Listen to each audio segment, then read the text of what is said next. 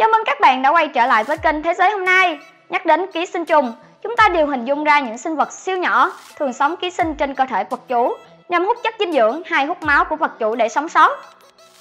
Chúng không những chỉ gây hại, những ký sinh trùng này còn có khả năng tấn công, hạ gục thậm chí cướp đi sinh mạng của vật chủ. Có phải bạn thấy chúng rất khôn ngoan và đáng sợ không? Có thể các bạn đã từng nhìn thấy một vài loài ký sinh trùng ngoài đời thật, nhưng liệu các bạn đã nhìn thấy những ký sinh trùng trong video hôm nay? Chúng tôi sẽ tiết lộ cho bạn biết về 9 loài ký sinh trùng đáng sợ nhất, có thể nói là khủng khiếp nhất mà bạn có thể chưa từng thấy trước đây. 9 loại virus ký sinh trùng đáng sợ nhất trên thế giới. 9. Ký sinh trùng Simotroa esigur, ăn lưỡi vật chủ. Đầu tiên trong danh sách hôm nay là những con ký sinh trùng Simotroa esigur, được coi là những sinh vật thay thế lưỡi của cá. Simotroa esigur được xem là một loài ký sinh trùng đáng sợ, được biết đến như con rận ở lưỡi cá. Có thể nhiều bạn sẽ thắc mắc vì sao chúng lại đáng sợ. Loài sinh vật có biệt danh quái vật ăn lưỡi này tuy không gây ra sự rủi ro cho con người, nhưng lại là khắc tinh của những loài cá. Chúng xâm nhập vào cá thông qua mang, sau đó bám chặt vào gốc lưỡi cá, dần dần ăn mòn lưỡi và cuối cùng nó thay thế luôn cái lưỡi trong miệng cá bằng cách gắn cơ thể của mình vào gốc lưỡi của vật chủ. Nghe thôi để thấy rợn người, các bạn thử tưởng tượng nếu nó ký sinh vào lưỡi của chúng ta thì sẽ thế nào đây?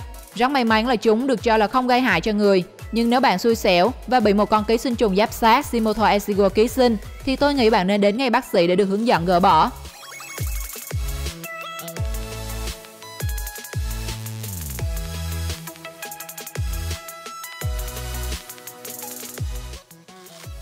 (8) Nấm ký sinh biến vật chủ thành thây ma.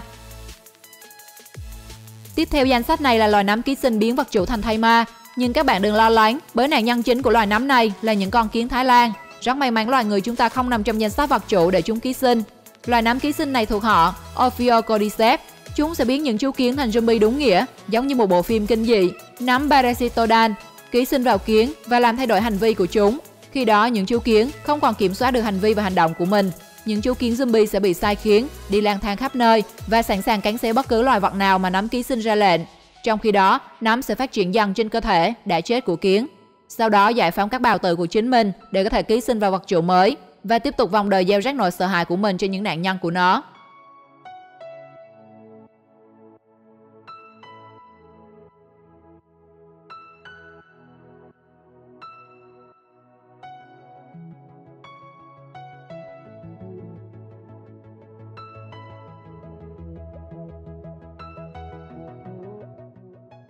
(7) Junguine.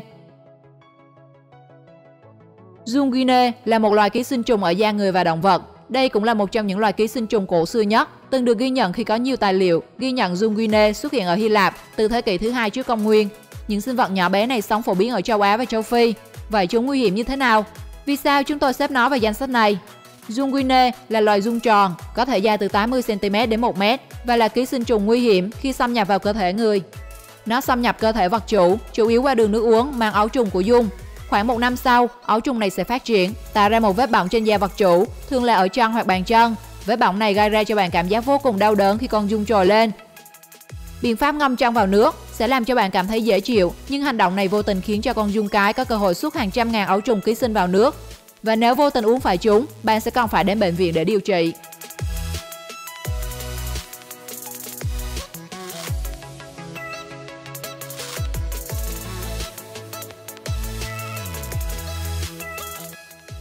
(6) Giun ký sinh khiến dế tự tử điên cuồng.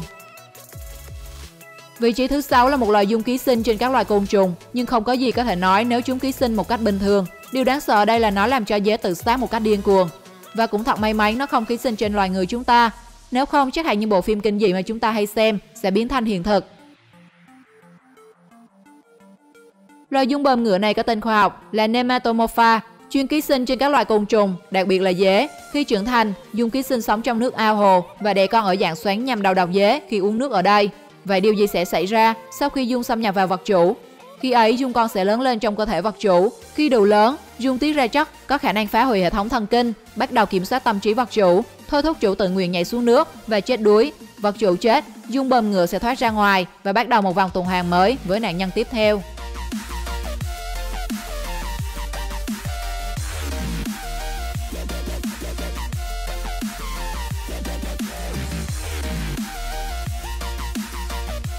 5. Ký sinh trùng có khả năng thôi miên. Thực tế, không chỉ có loài người chúng ta mới có khả năng thôi miên, mà trong giới ký sinh trùng cũng có loài có khả năng độc đáo này. Đố các bạn đó là loài nào? Giống như loài ong bắp cày xanh ngọc, loài ong bắp cày Glyptopantales này sống chủ yếu ký sinh trên những con sao bướm. Tuy nhiên, điểm làm cho loài ong ký sinh này được xếp vào hàng đáng sợ là bởi những ấu trùng ong sẽ điều khiển hoạt động của sao bướm, biến chúng thành những cái xác không hồn và trở thành vệ sĩ bảo vệ mình. Ấu trùng ong này sau khi xâm nhập được vào cơ thể sao bướm sẽ biến vật chủ thành những zombie thực thụ, biết leo cây nhưng hành động lại không kiểm soát được. Sau khi leo đến ngọn cây, sao bướm sẽ chết, cơ thể bị hóa lỏng. Từ đây, những ấu trùng này lại có cơ hội được phát tán ra bên ngoài, đi tìm những nạn nhân xấu số tiếp theo.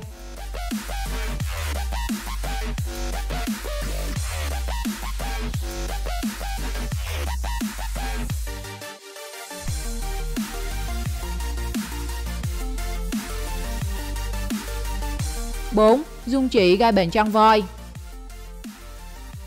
Dung chỉ được xem là một trong những loài ký sinh đáng sợ và nguy hiểm nhất đối với con người. Các bạn có biết vì sao không? Khi muỗi nhiễm ký sinh trùng đốt người lành, ký sinh trùng được lắng đọng trên da, từ đó xâm nhập vào cơ thể. Sau đó ấu trùng di chuyển đến mạch bạch huyết, từ đó chúng phát triển thành dung trưởng thành trong hệ bạch huyết con người. Sau đó, chúng tấn công trong mạch bạch huyết, gây phù nề. Khi đó một số vùng trên cơ thể như chân, tay, bộ phận sinh dục của nạn nhân sẽ bị sưng to quá mức. Điều đáng nói là bệnh nhân có thể nhiễm bệnh từ thời thơ ấu, nhưng sự đau đớn, biến dạng thường xảy ra ở giai đoạn sau này, gây ra tàn tật vĩnh viễn. Chúng làm ảnh hưởng đến đời sống, sinh hoạt và công việc của người bệnh. Việc trang bị biến dạng cũng gây ảnh hưởng tới thẩm mỹ, khiến người bệnh khó hòa nhập cộng đồng. Song có một thông tin vui với các bạn là ở nước ta đã hoàn toàn loại trừ được bệnh dung chỉ.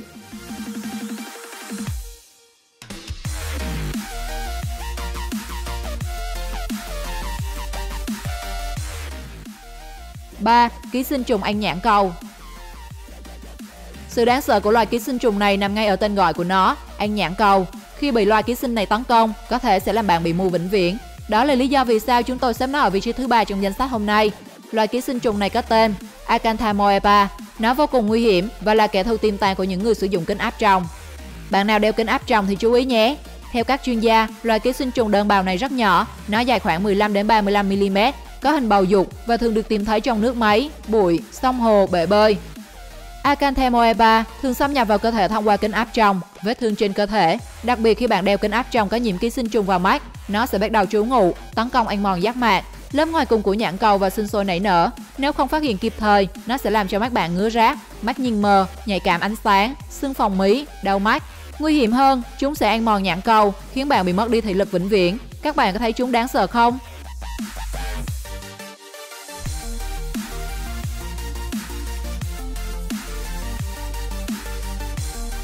Hai. Amip ăn não. Bạn đã từng nghe qua cái tên amip ăn não chưa? Tương tự như ký sinh trùng ăn nhãn cầu, loài ký sinh trùng có tên Naegleria fowleri này lại thích ăn não của loài người chúng ta. Và một khi bị nó xâm nhập vào cơ thể, bạn có biết nó mang lại hậu quả như thế nào không? Dù hiếm khi xảy ra, nhưng một khi nó đã xâm nhập vào được hệ thống thần kinh, người bệnh luôn phải chuẩn bị tinh thần đón nhận cái chết. Thông thường, chúng xâm nhập vào cơ thể chúng ta qua đường mũi. Loài amip ăn não này sinh sôi rất nhanh. Chúng ăn các neuron thần kinh, gây cho bệnh nhân những cơn đau đầu khủng khiếp, các cơn sốt cao, chứng ảo giác và thậm chí khiến người bệnh mất khả năng kiểm soát hành vi. Các nhà khoa học miêu tả mức độ nguy hiểm của nó là dẫn đến cái chết nhanh chóng, đến nỗi rất khó nghiên cứu chúng tại phòng thí nghiệm.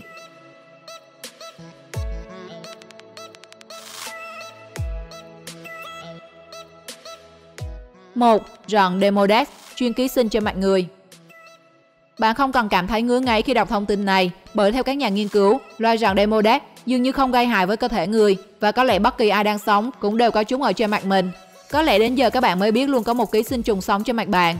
Bạn không nghe nhầm đâu, chúng ăn từ lập nghiệp, sinh sản và qua đời trên mặt bạn luôn. Nó quá nhỏ để chúng ta có thể nhìn bằng mắt thường, với chiều dài khoảng 0,3 mm. Phần đầu Demodex có 8 cái chân ngắn và mập chia đều ra hai bên. Phần thân và đuôi có kích thước bằng nhau trông giống như sâu. Chính vì sự bất đối xứng quá lớn như vậy nên rận này di chuyển rất chậm.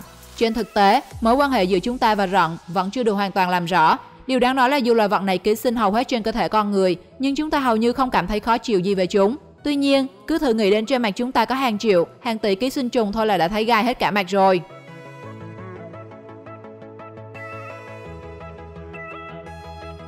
Các bạn thấy sao về video hôm nay? Theo bạn, loài ký sinh trùng nào là đáng sợ nhất? Hãy chia sẻ ý kiến của các bạn trong phần bình luận nhé!